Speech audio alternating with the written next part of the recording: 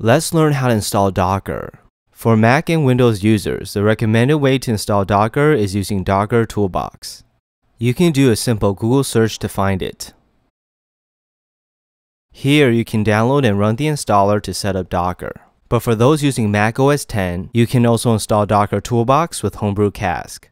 Given that you have Brew installed, open your terminal and run brew cask install Docker Toolbox. Now enter your password when prompted.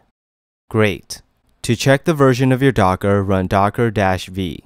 Now let's run the basic Docker Hello World image. What you'll notice is that it didn't work. Why is that? Well, the Docker daemon requires certain Linux kernel features which Mac does not have. Thus, to run Docker, we need to open the Docker Quick Start terminal.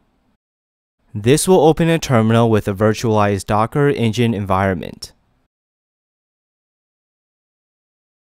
Once the environment's set up, you can now run the Docker Hello World image. Success! And that's all it takes to install Docker on your computer.